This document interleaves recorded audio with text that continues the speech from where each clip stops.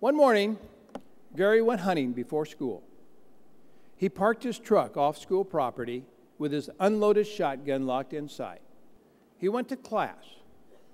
Well, when his school principal caught wind that Gary had been hunting that morning, he questioned him.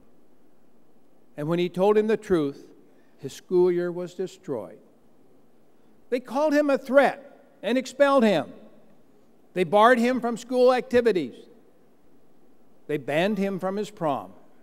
They blackmailed him as a bad kid, not because he did anything wrong, but just because he could. This young man and his mom had nowhere to turn except to the NRA. And NRA members answered that call.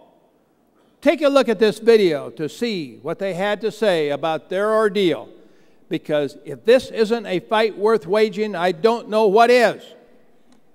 I don't understand how they can keep saying I was on campus when it's clearly off campus. I was so upset because he was not on the school grounds and he was affected by an illegal search and seizure. Having a shotgun is not illegal. Having a shotgun at 16 in California is not illegal. They're painting this picture of you, of somebody, the principal said, you know, we were concerned about that he could be a threat.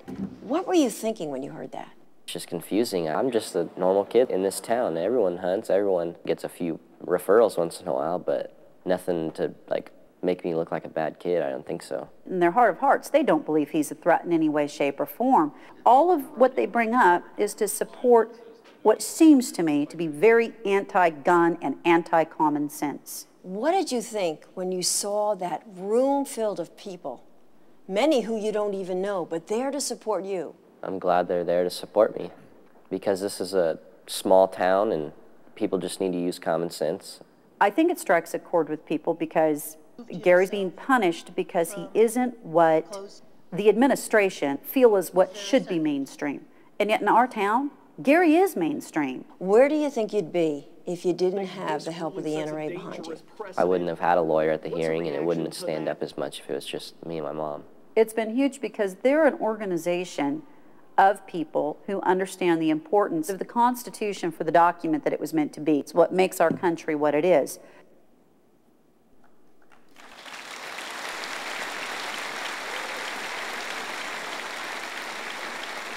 I'm proud of Gary and his mom for sticking up for their rights. They couldn't be here today, but I know they're watching live on NRAnews.com. Let's show them how proud we are.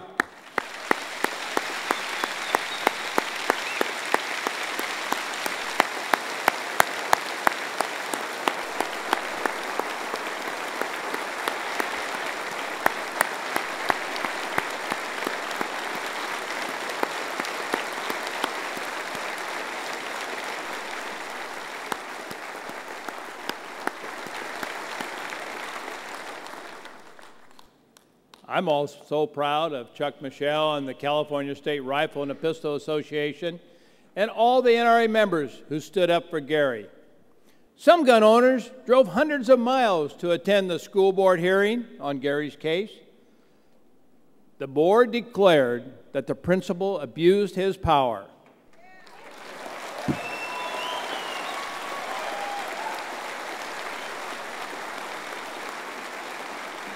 How about that? They reinstated Gary, cleared his name, and apologized to him.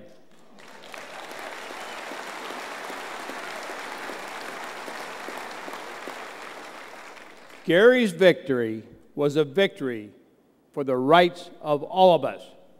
What if NRA members had not come to Gary's defense? And what if this abuse of freedom had been allowed to stand? Every other student would have gotten the message that guns were evil, hunting was bad, and their rights didn't matter. You know, Gary's story isn't big enough for national news, but for Gary, there was no bigger story in his life than that, and no bigger story for NRA members who care about freedom. Because if they can take it away from one, they can take it away from all. There are no small fights for freedom, and no small things we can do to defend it, because the stroke of every defense of liberty for one paints the larger portrait of American freedom for all. Each one of us can add our own personal stroke for freedom every day in our own community, like those NRA members who drove to Gary's hearing. Most of them didn't even know Gary, but they showed up because for them, freedom is personal. Let's all make it personal by voting for freedom, and also by getting other gun owners to vote, by going to the range and talking about our rights, by taking a neighbor shooting or hunting for the first time, by supporting NRA's political efforts. Even the simple act of wearing your NRA hat sends a message everywhere and everybody that sees it. They say that if you take care of the little things, the big things will work out for themselves. But I say that the little things are the big things. Every little thing you do is what defends freedom. Defending freedom really means. America is known as the land of the free because it's the one place where every one person can be free. And that personal freedom can be expressed no more than through the Second Amendment. The right to keep and bear arms is unique in America.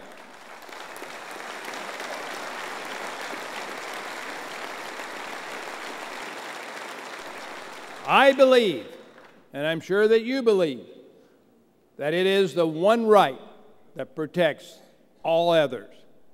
And it is the one right that guarantees, above all other rights, we can each live personally free. 10 years ago, in this place, you lit fire to a new revolution, a great expansion of our Second Amendment rights. But everyone in this room and every NRA member knows that the fight never ends. We know that the moment freedom is lost is the moment we stop defending it. Charlton Heston reminded us of that 10 years ago.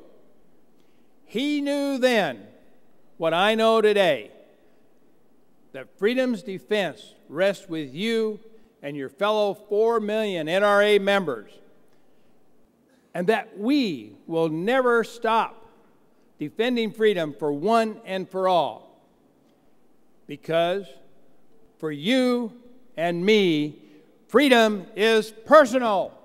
Thank you, and God bless you.